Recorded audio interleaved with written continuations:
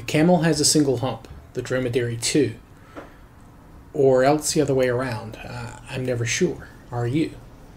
Ogden Nash. Welcome to this week's episode of Warfare, Advancement, and Revisionism. My name is Preston Floyd, and as always, I am your host.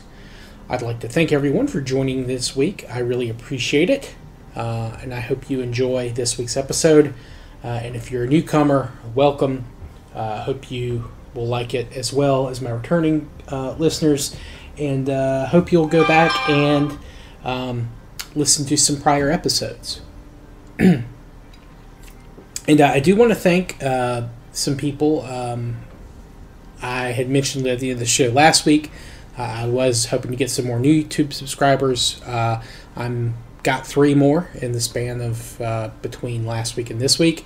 And I don't know if it's from people finding the show or finding the live streams, but I really appreciate it. And of course, the viewers or the listeners, the numbers have continued to climb, and I'm really appreciative of everyone. So thank you all again. And my goal this week is to finish talking about animal domestication for this season. There's a few to go over, but I did have a question about horses in comparison to donkeys from last week's episode.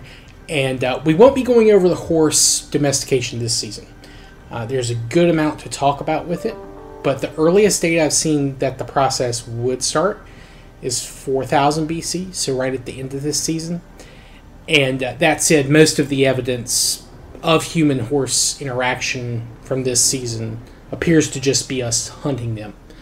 It's possible that domestication began right away, or began right at the very end of this season, but most of the process will take place next season. So that's why we're not going to be doing a horse this season. In relation to the listener's question, though, I will say that wild horses have a different type of social structure than wild asses, and they also live in a very different environment. And male horses' behaviors are different, and they're much more aggressive than male asses. And all these factors make horses a much different type of animal to tame. But again, we're going to go into detail on all that next season. For now, though, we're going to talk about the domestication of a number of members of the Camelidae family, or camels in general. Now, camel probably came into the English language via an old French dialect, a word something close to chamel, which came from the Latin camelus, which that came from the Greek camelos. That probably, of course, came from either Phoenician or even Hebrew, gamel, G-A-M-A-L. And the term in those languages are probably somehow related to Arabic jamala, which means to bear. Now, like equids, this family was native to North America, and they would migrate to the Old World at some point in the very distant past when a land bridge was available. Of course, as we will discuss shortly, camelids did not die out in the Americas like equids did.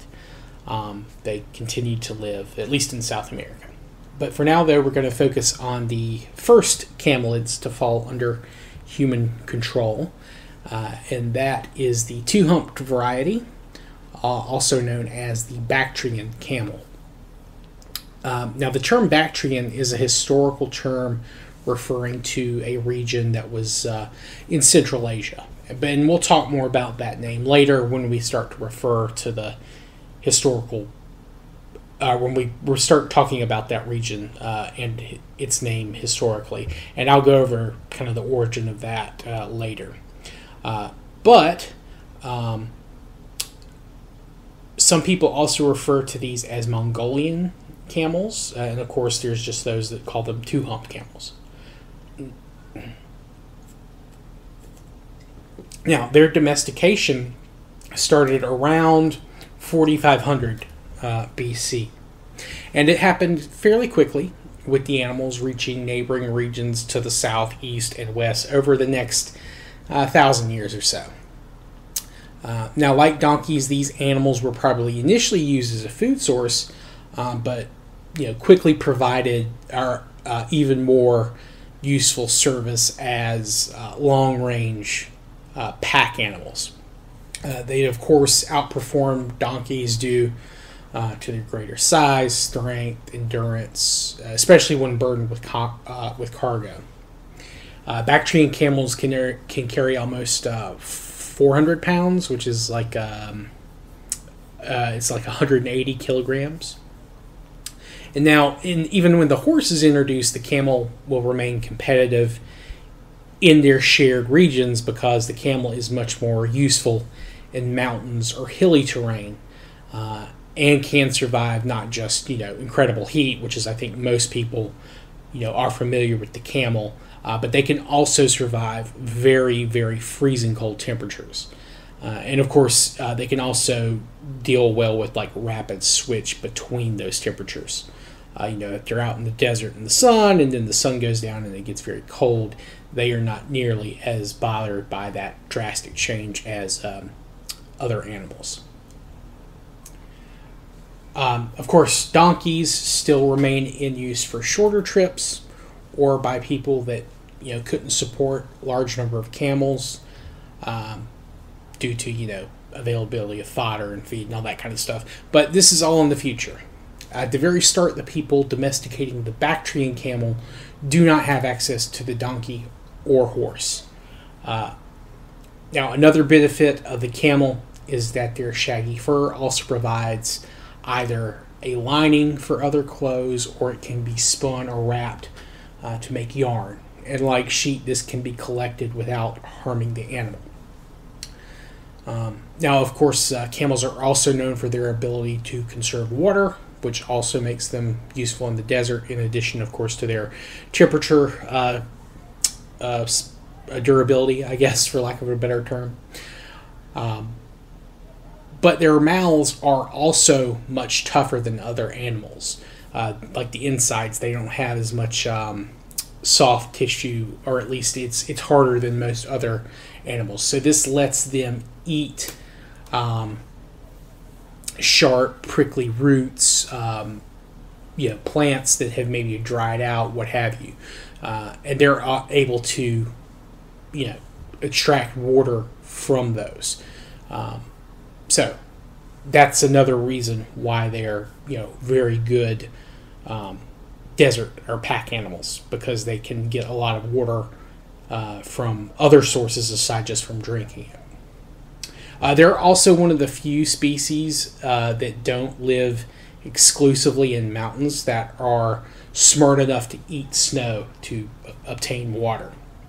A lot of other species will not do that. Partly because in some cases, like eating crushed snow can cut their mouths up and give infections. Now, there are two varieties of Bactrian camels.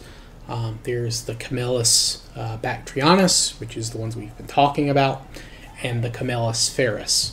The ferus is also known as the wild Bactrian camel. And for a long time, it was believed that the ferus was domesticated, or were descendants of domesticated Bactrian camels who were let loose or escaped or got lost from humans. However, apparently that isn't the case. The two species are actually separate species, with the domesticated breed being primarily descended from a now extinct or fully domesticated variety of Bactrian camel. Now, there, of course, has been some level of interbreeding between the two, but their ancestors separated from each other over 1 million years ago. Now, the ferus is critically endangered, with only, I think, around 1,000 or so spread between places in Mongolia, Mongolia and western China. Typically, they can be found on preserves. And if you were to see a picture of the ferus, you would believe definitely that they were wild, because while they have two humps, their fur is so much shorter and their hair is much more wiry. if you were to see them side by side, you would have probably assumed the Ferris had been abused or mistreated, and I guess it sort of has in a way. And there are other ways to tell them apart. The wild Ferris heads, they're flatter. They have kind of flat skulls, and I think the Mongolian term for the wild Bactrian camel is it's like I'm going to butcher this. I apologize for any Mongolian listener. Kavtgai, which meant literally flat. And their word for camel, I guess the domesticated variety is teme. And while I was kind of researching this, I found out that in chess, or in Mongolia, when they're referring to the chess pieces, they call the bishop camels. Another difference between the domesticated and wild varieties of Bactrian camels is that their feet are shaped differently. And there are other small external differences you can use to tell them apart. Now, behaviorally speaking, the Bactrian camel was very well suited to the type of lifestyle of the people domesticating it. They lived in small herds of no more than 30, but they could be as small as 5 individuals, and they were very much constantly on the move. Humans were probably tracking the same herd from generation to generation before they fully began to corral and control them. Male camels are generally only super aggressive during mating season, and even then they lash mainly out at other male camels. And I could see humans waiting for mating season and killing a herd's head, and then using the stunned females to attract a nearby bachelor herd of young males, and then they would then probably allow a couple of the males to breed, and they would corral or keep pack animals of the others, or butcher them as needed. Of course, this would still increase the number of breeding males, and honestly, most young bachelor camels would never be able to breed in the wild, just due to the way numbers and competition between them worked. But they would be drawn still by controlled herds in hopes of mating, and probably kept nearby, and the humans would keep them safe from other breeding males, or at least keep them separated most of the time. I'm sure there were periods where humans would probably allow them to fight it out to see which one was fitter, to see which one would be the better sire of their inevitable herds. So again, even the wild males or the young bachelor herds would still, their chances of breeding and survival would still increase. Of course, provided enough food was available, a number of young males were probably kept on hand for a number of reasons. Maybe they need a new herd to be started for a son about to become a man, or they need a dowry that needs to be paid, or maybe they just needed more labor. And if they were nearby long enough, their chances of breeding was again much better in captivity. So they could essentially, as long as they had control of females, who again typically compared to males are much more docile, they wouldn't necessarily have to control that many males. They could just use their presence of the females to kind of bring them in as needed. So, and then of course, as time went by and more young males were born in these herds, they could raise them from birth to be a little bit more controllable than the wild or still wild cousins or what have you. Now, young female camels, they were also driven from their family herds in search of males once they reached sexual maturity. And they would typically only gravitate towards the males who were already who already had a herd of their own. And this was done so there wouldn't be any or too much inbreeding between the animals. This was done naturally on the camel's part. But once, of course, domestication began, excuse me, it's very possible that young females, once they reach the age of maturity, they would possibly be moved to another corral, traded to a nearby neighboring family that had their own herds of cattle. Perhaps they were traded along with family members for marriages. We'll give you our daughter and these camels to increase your herd and your family, respectively. And this would establish long-term, mutually beneficial relationships. It would probably be conducive to keeping peace between various human groups. And just again, establishing long-term good relationships between neighboring families and clans and tribes, or whatever you want to call it. Now, in terms of reproduction and increasing numbers, camels can take a while to give birth. I think it's up to 13 months. So a female camel essentially gives birth every other year. And it varies, but typically a camel becomes sexually mature sometime between 3 to 5 years of age.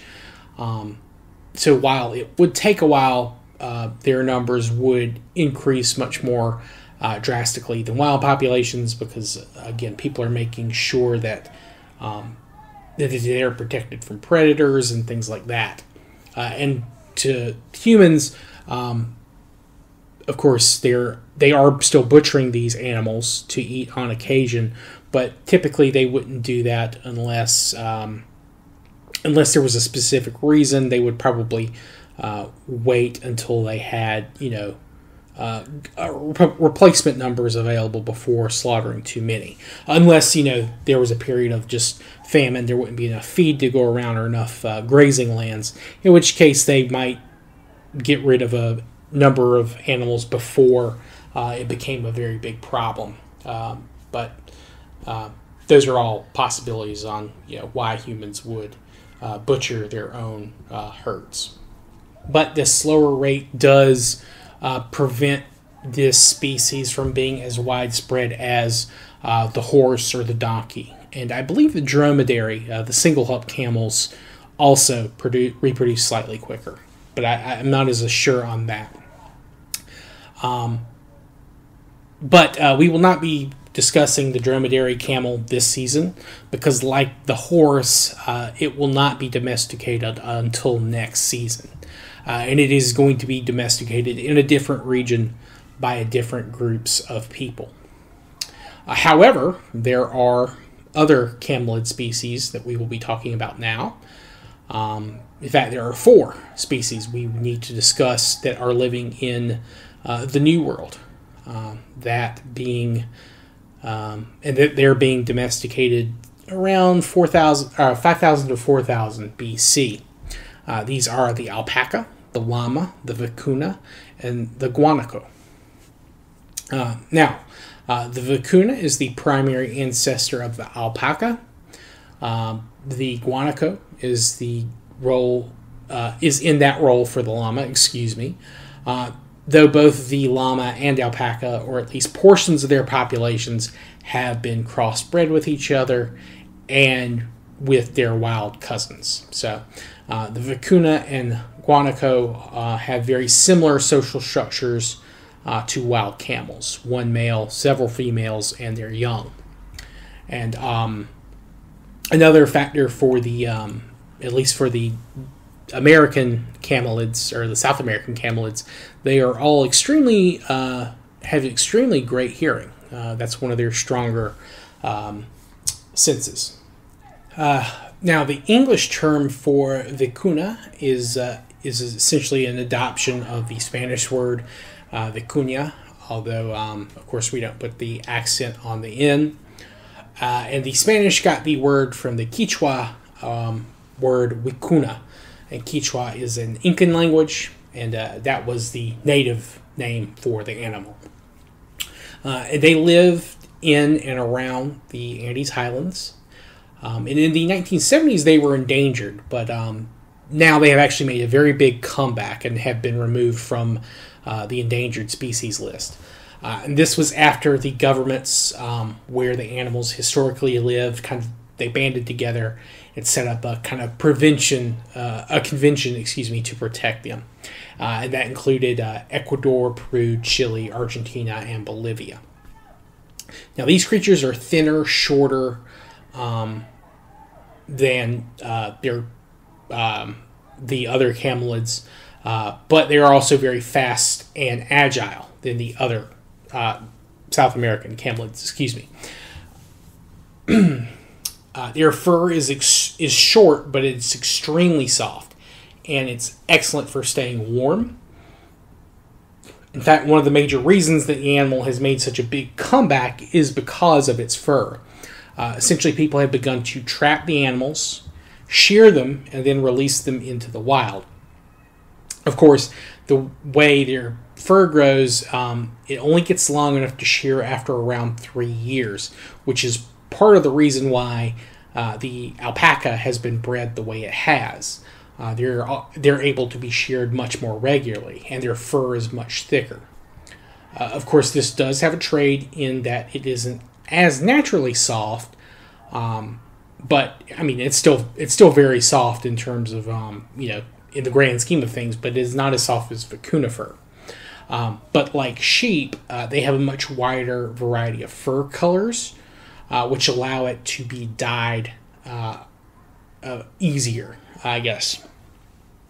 Of course, they also served as meat. And another thing that alpaca are used for is that they can be trained. They're extremely wary of canids like foxes, and they will aggressively attack them. They will charge, they will try to stomp and kill them. And in fact, now, these days, alpaca are kind of integrated with sheep herds, and they will use alpaca to protect not only themselves, but also sheep herds. So they kind of serve as a substitute for dogs in some places. Now, alpaca comes into English from the Spanish alpaca, and the Spanish probably got the word from the Aymara language, where it was alpaca, which is believed to be related to the Quechua word pa'ake, or pa'ak, maybe. I'm not sure, again, of the native pronunciation. And which of the two, Quechua or Aymara, is the older version and who got it from who, I couldn't get a firm answer on that either. Now, the other wild camelid, the guanaco, lives at lower levels of elevation than the vicuna, but they do share a little bit of the highlands, or at least the altitudes where they overlap. They're slightly lower. Though they will venture into the plains and flatlands if they're not far from the foothills that is their primary home, which is something the vicuna do not do.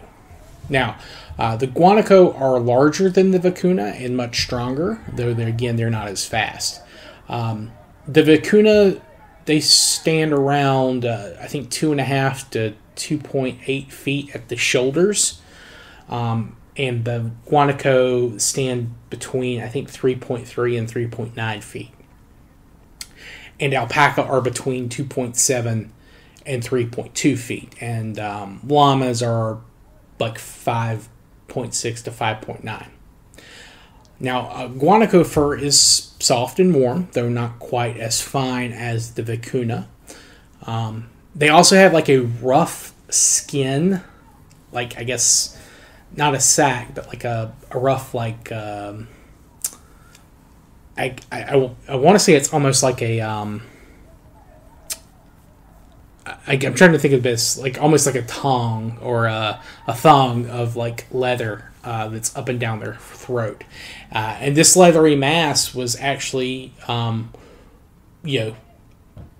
used by humans to make shoes or foot wraps. And llamas have these too, and that's one of the reasons that llamas are domesticated. Now, this actual like thick leather guard over their throat would prevent predators from killing them or maiming them with a single bite. So that's one of the reasons that they were or gets raised, or in the Guanaco's case, killed. And this is not a trait that the Vicuna or the alpacas share. But, of course, llamas were used for, of course, food, wool, labor, just like the alpaca were. That they share. That's a trait that all of these animals kind of have in common. Now, Guanaco shared a very similar geographic range as the Vicuna, except they probably had more numbers in the far south of the continent, the Patagonia region, Argentina. I think there were more of them there. And they had a very similar problem to the Vicuna in terms of population. And their numbers have rebounded in some countries, I think mainly Chile and Argentina, but in others they're still endangered. But in general, they're not. They're more of a complicated situation. I think if you were just look at their population numbers, they're not considered endangered. But in some of the countries that they lived in or currently live in, they are considered endangered. And that's not because they're liked any less than the Vicuna. Their environments that they were used to in those places are more in use by humans. Again, they don't live quite as high up as Vicuna do, so they're more likely to live in areas that humans are using more regularly. But like Vicuna, their fur is used to make extremely soft, expensive designer wool. So that is another feature of the Guanaco. The llama is much more like, of course, the Guanaco, except it is larger and it has more variety in its fur color. And behaviorally, they are extremely similar to the alpaca. And this makes sense when you understand that alpaca and llamas have been interbred together at various times, at various regions, pretty much for all of human history after the domestication, or during their domestication, and after, I guess is probably the better way to phrase that. Now, the name for the Guanaco gets its name from the Quechua word Guanaco, and we get the term from the Spanish who kind of adopted Guanaco from Quechua. Now, llama is, of course, from Spanish, and they got it from the Quechua language, which, again, it's the same. It's llama. So it's a direct carryover from... Or llama is a direct carryover, and then Guanaco is a corruption of Guanaco. And I think that will finish us up with the camelids for this season. So, it's time for us to move back into Asia, where we're going to be talking about the chicken, or at least the ancestor of the chicken, and that is the Red Jungle Fowl. Apologies for the cut there. The fire trucks were screaming down the road, so I had to wait for them to get through. So, yes, we're going to be talking about the Red Jungle Fowl. Now, of course, red, the color, has evolved from the Old English reed, which itself is ultimately believed to have come from a Proto-Indo-European root word that would have been close to something like rude. And jungle, which entered English from Hindi, the Hindi word jangal, which meant essentially a desert or a forest or a wasteland that was uncultivated or uncontrolled by humans. And this is probably a descendant from Sanskrit jangalas, which meant arid or sparsely growing with like trees. And where they got the word isn't known. If it was their invention or if it came from another earlier language, we're not sure. Fowl comes into English, it was the Old English word fugal, and this was just a general term for all birds, and itself was probably descended from the Proto-Germanic fuglas, which is traced from like a Proto-Indo-European word that was like pluik or plu, which meant to flow.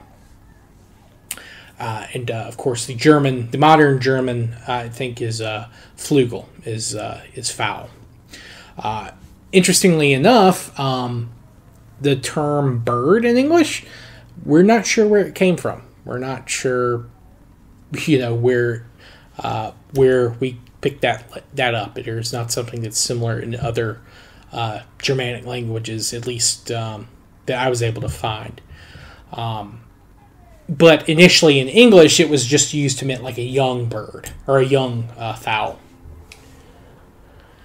But I just thought that was an interesting fact that doesn't really have anything to do with the Red Jungle Fowl. But this bird's historic range covered all of mainland Southeast Asia, some of the islands in Southeast Asia, what is now southern China and Hainan, the western portion of the Indian subcontinent, and a bunch of the valleys where the Indian plates meets the Tibetan plateau, Shiva's tresses, that area.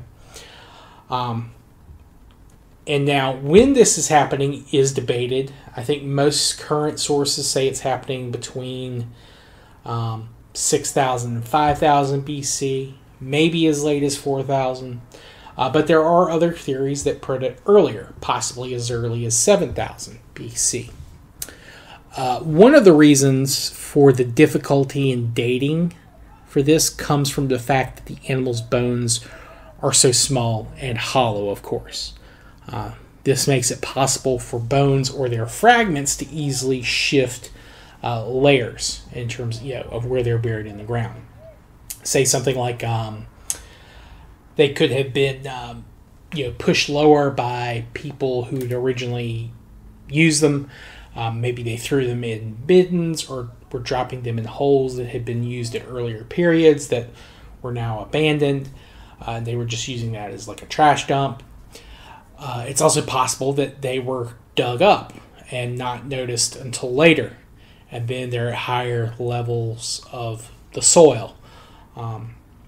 That's not even to mention that due to the similarities between early domestic breeds of chicken and the Red Jungle Fowl, it's hard to know if you're looking at wild animals that were hunted or trapped, or if you're looking at a butchered domestic bird, or even if it's another species of small bird altogether. There are a number of ground-based guinea fowl and things like that from other species that could have just as easily been that instead of a Red Jungle Fowl.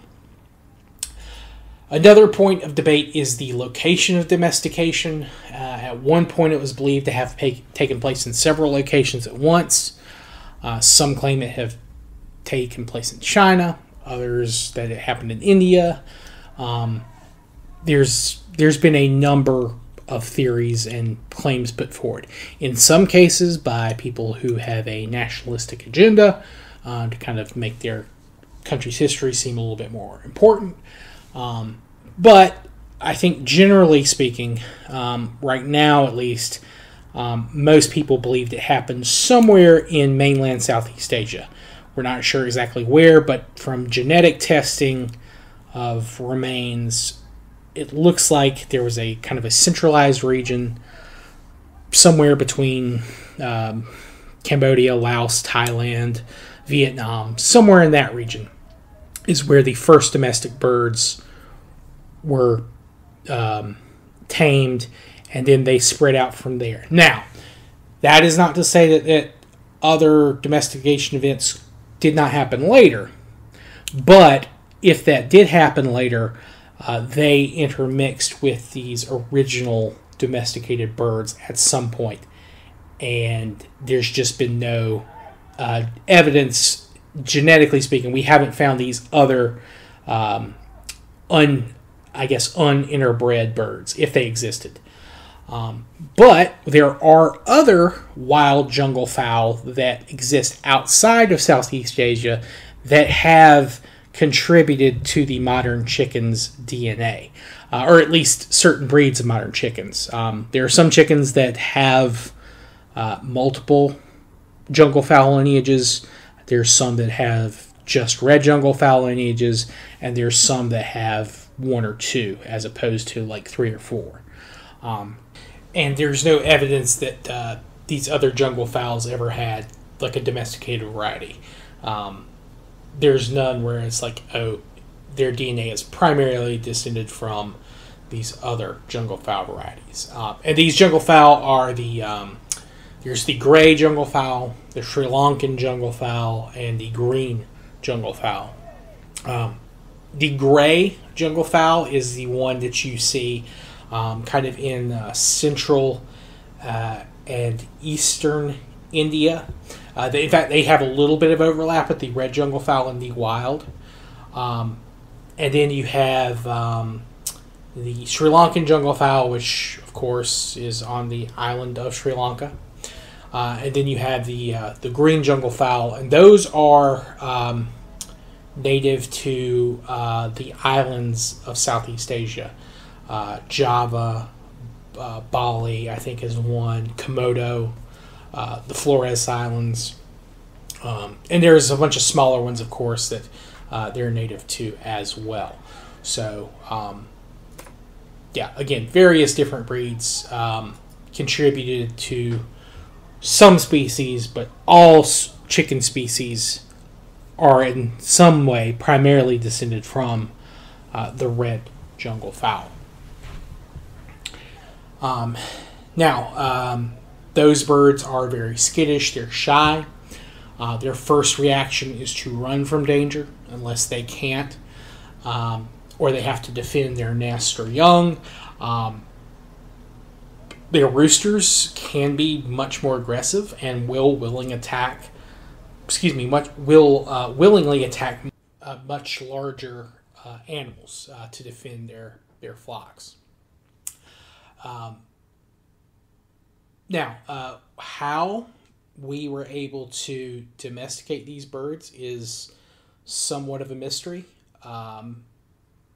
Again, because they are so skittish, it's hard to say how humans are able to gain control of them, because again, they tend to run from people.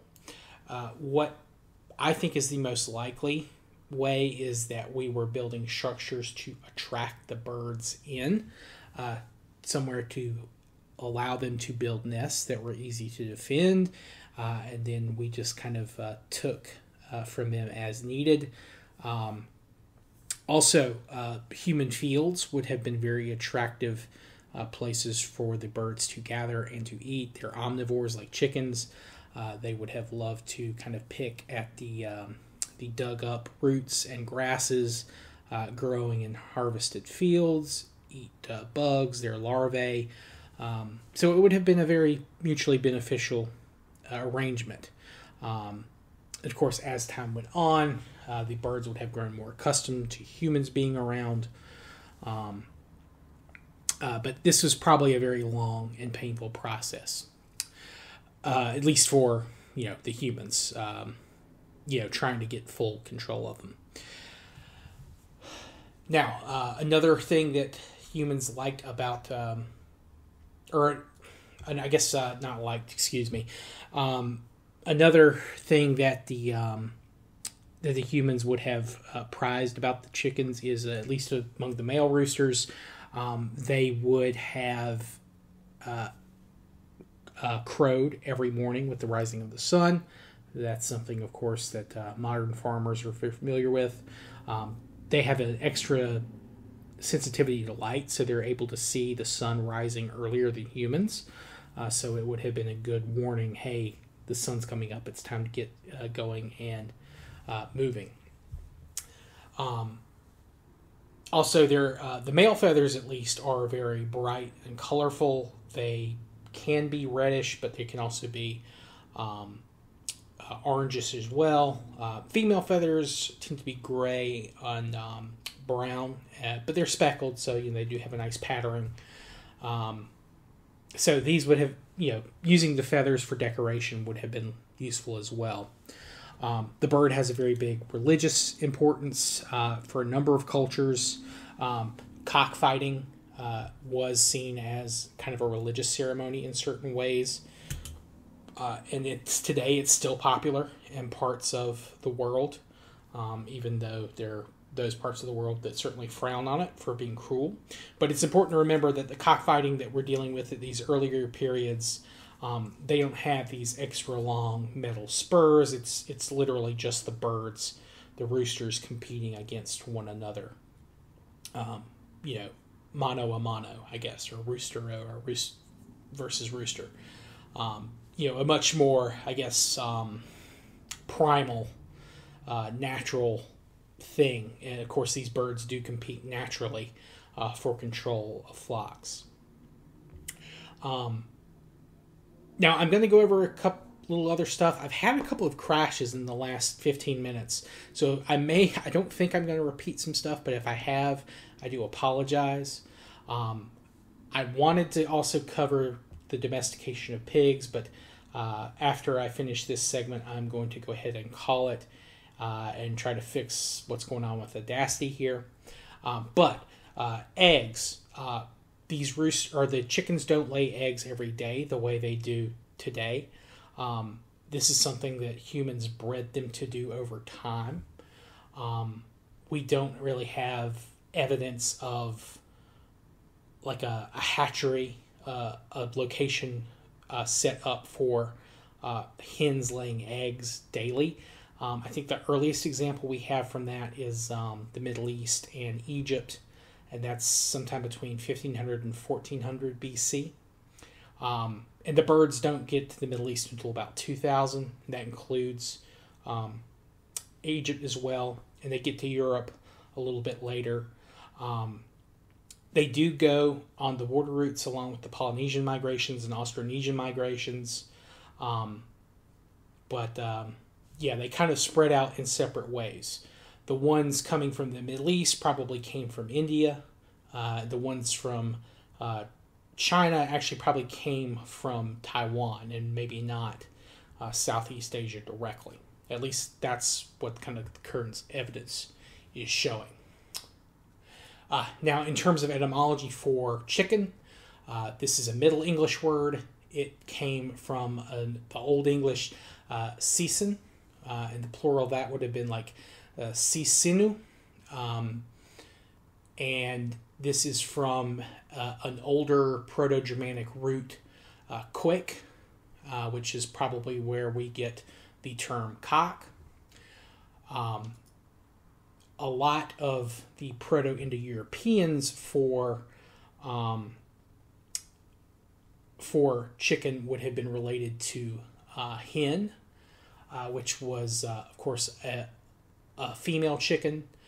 An adult female chicken that was laying eggs is a hen. This probably came from the Proto-Indo-European kan, which meant to sing. And there is a male version of hen. It's something close to a hanen. Would have been the male version of hen. And a chicken, at least when the English were first using it, it meant like a younger female chicken, like one that's not really laying eggs yet, probably. It could have just meant just baby as well. Now, rooster is, it came into use, I think, in the, I think it was like the early 1600s, and it admittedly meant the roosting bird, the bird that is, sitting down, kind of looking around, looking after everything. This was, I found a note on etymology.com where it said that it became favored in the U.S. In the early 1800s, and it was listed as a Yankeeism because a lot of Puritans or people descended from Puritans found it an acceptable alternative to cock, because at that point in the English language that had become a slang term for penis. So rooster is kind of an American Puritan word for the bird. So I thought that was funny. I hope I didn't miss anything. I hope I was able to recover everything. If I've made any mistakes, I am going to kind of listen through but I really want to get this published. I know I've had some background noise. There were some kids outside for some reason at 8:39 at night on a Sunday. They were just playing soccer, which is cool. I'm surprised they're doing it this late on the weekend, but I'm going to try to cut some of the noise out. But again, I really want to make sure that this gets saved and published. Thank you all for joining me. I apologize if it's a little rough, but I will see you all next week. We'll finish up domestication. We'll be talking about pigs. But yeah, thank you all. Please like, subscribe, favorite, rate 5 stars on whatever service you're using and listening to me on. I really, really appreciate you, and I hope you have a good rest of your day and a good rest of your week. Thank you again. Any questions or feedback, email me at war@revpod@gmail.com. You can send me a direct message on Twitter/X, or you can comment on any of my YouTube videos, or if you see me streaming, drop in, say hi, ask a question there. I'll be glad to try to answer it. But yeah, I'll see everyone next time. Peace.